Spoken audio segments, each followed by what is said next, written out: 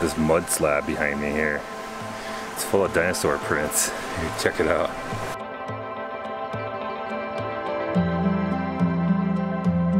Well, I am at the trailhead for the subway. It does have a bathroom, so it's like pretty clearly marked up top, but from what I understand, it's kind of hard to track and follow, especially in the dark. And it's about 5 in the morning, so it's plenty dark right now. But I got a head torch, so that should help a little bit. But let's see if we can find it.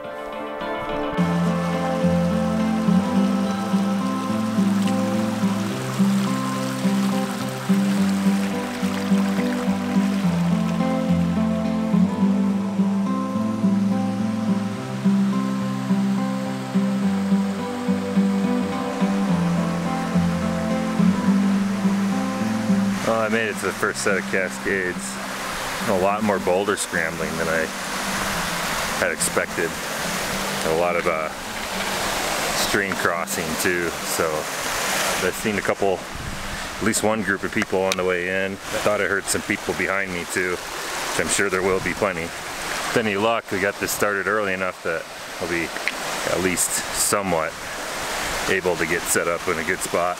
This is one of the more popular places for sure, so I don't have high expectations, especially this being my first trip here, so I'm gonna try not to fall down this falls. Like I just did. Let's try that again. Most of the color on all the trees here is pretty much done. Just lost its leaves onto the ground already. Doesn't look like we're gonna get much for fall color shots anyway. We'll see. We're by no means there yet, so.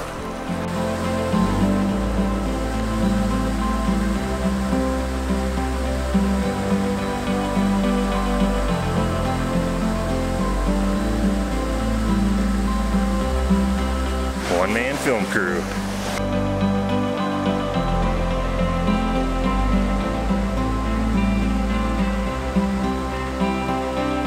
Well, that's very probably about one of the most beautiful waterfalls I've ever seen, and I have it all to myself right now, which is rad, but the sun's not actually up yet and the shot is a little flat, so I'm not sure I want to stop just yet. Maybe just make the subway and try to hit this on the way back, but the thing I'm risking is there'll probably be other people here when I do come back.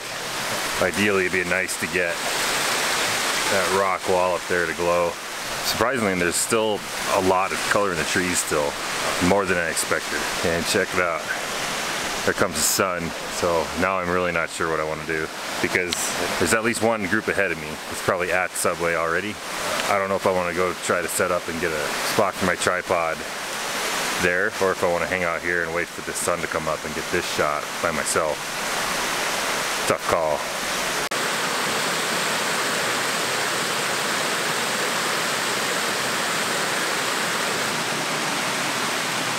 I think I'm gonna stick. I don't know if I'll regret that later or not, but this is too good not to get.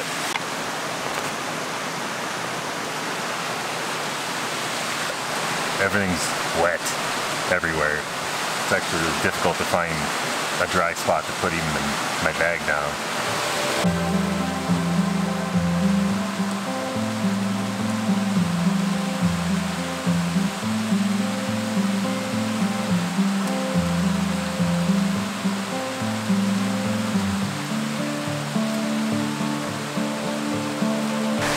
So I've moved my tripod about a half a dozen times now, trying to get situated on a composition, but I think I found it. It's the same shot everybody takes at this waterfall. It's nothing revolutionary by any means, but it's new to my portfolio, so that's what counts to me.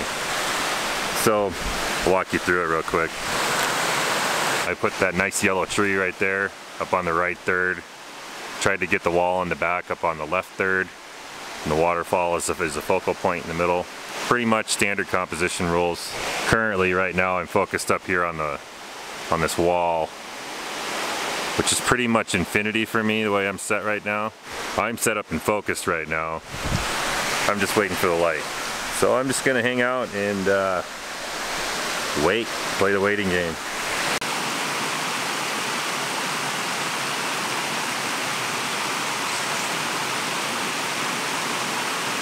check this out. As long as I don't fall in a waterfall again.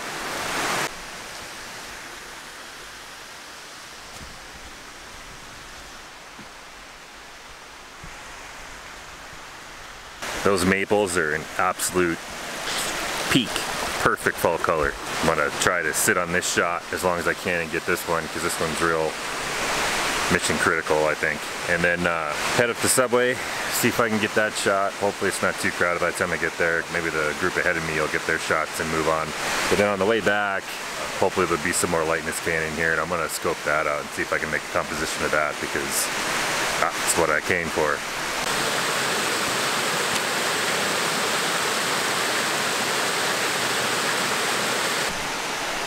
Just waiting for that one tree right there.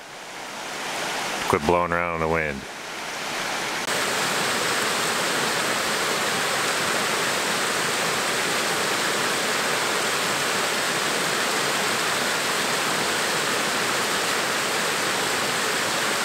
I'm not sure how much better it gets.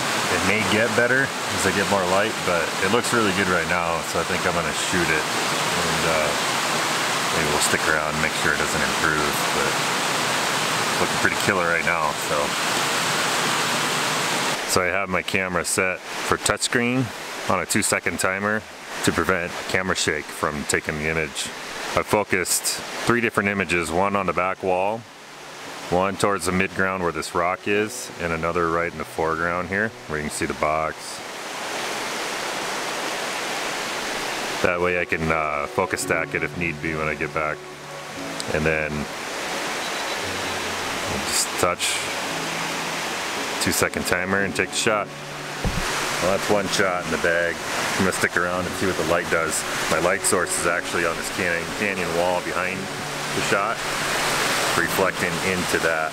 And it's pretty much lit as much as it's gonna get. I'm just gonna observe and make sure that that is the case, just for future reference. I'm gonna leave my tripod right where it is right now, just in case something changes. But I mean, it's a crystal clear blue day. I'm here by myself. It doesn't get any better than this. This whole place is magic, man. Absolutely magic.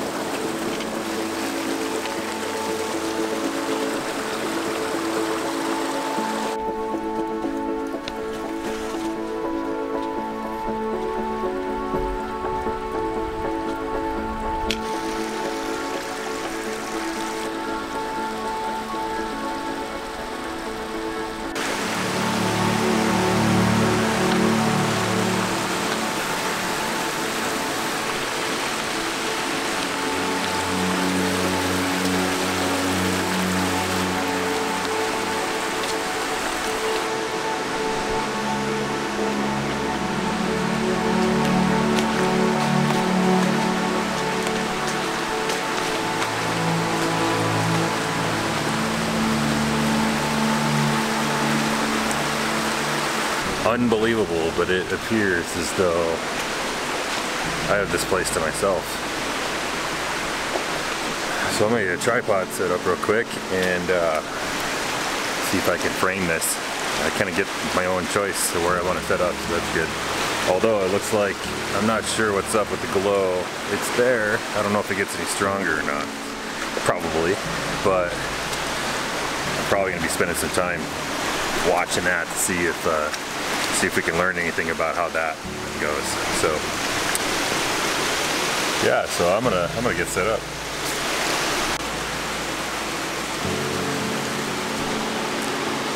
Well, once again, everything here's wet, so there's like one spot that I can put my pack. But you gotta be careful here, because it's like, that's really wet, and that's ouch, and then really wet.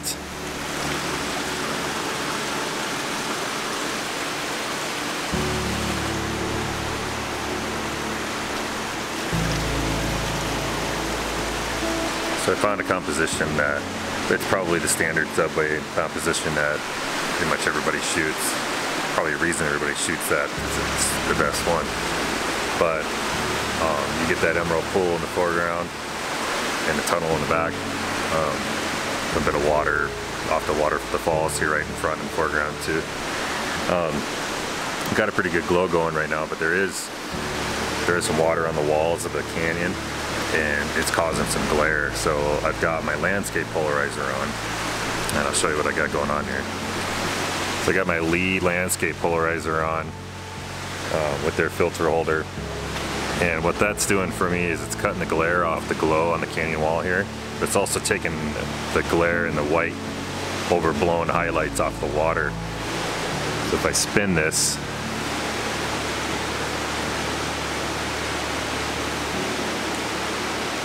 you can kind of see how that cuts the glare off the water in the canyon wall. The drawback of that is it does add some exposure time. It stops it down just a hair, so I'm at a kind of a dilemma here.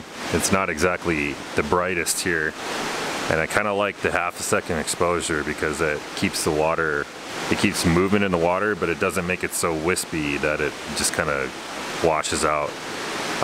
F9 because I really want to try to keep as much of this in focus as I can so I don't have to focus stack quite so much.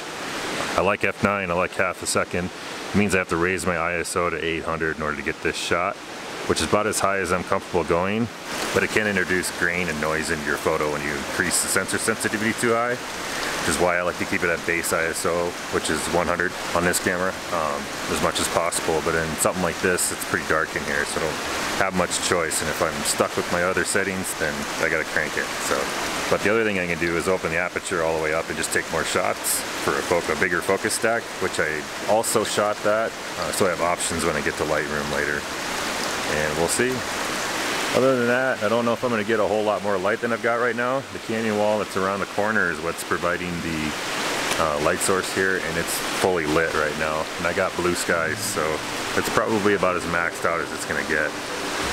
For now, I think I'm good with this composition. I'm probably going to move my tripod and play around with some other compositions because I wanted to try to get some more of these leaves in the foreground. I think they're kind of cool, but they are just kind of clumped up a little bit, so it might just be chaos in the scene. But now I think I got the shot I came for. Now I can experiment a little more. So.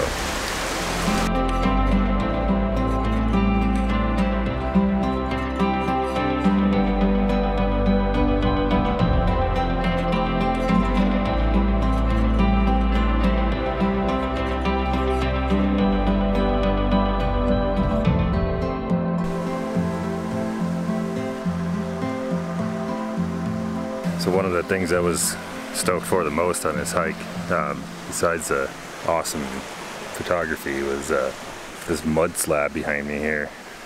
It's full of dinosaur prints. Here, check it out.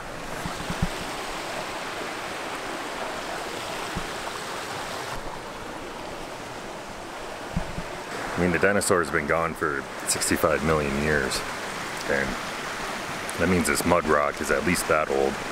And unless it was formed like immediately when the asteroid hit, it's likely a lot older than that. Plus it's just right here on the side of the trail. It just blows my mind.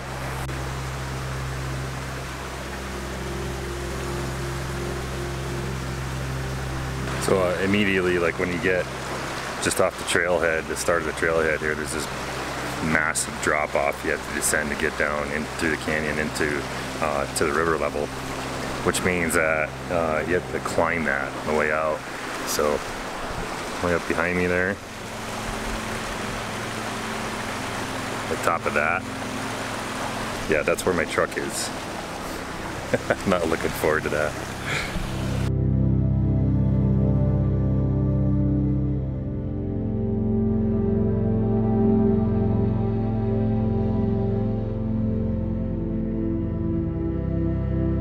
Now I hopped the bus up to Big Bend, and there's not really much happening photography wise here. It's all pretty flat. All the light's gone for the day, but that's okay. It's just cool to hang out and be out here.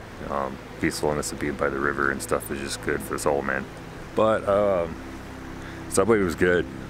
That's got me feeling really good about this trip now. So now I got to decide what I'm going to do with tomorrow. Tomorrow's my last full day here. I have Sunday as well, but I have to leave Sunday and get back into town. So if anything, it's going to be early morning, kind of a half day at the most, and then I got a 5-hour drive home back to Salt Lake. So tomorrow I got to make it count. The weather forecast looks good in the morning. It originally looked like it was going to be just straight blue sky all day, and when I looked at the forecast earlier this afternoon, it looked like there were some high clouds expected in the afternoon. So trying to plan accordingly. I'll check it again when I wake up and make the ultimate decision, but mission critical would be to get up in these maple groves sometime tomorrow. The only thing I'm trying to balance though is I was hoping to get another crack at floating rock in the Narrows, and that's an afternoon shot.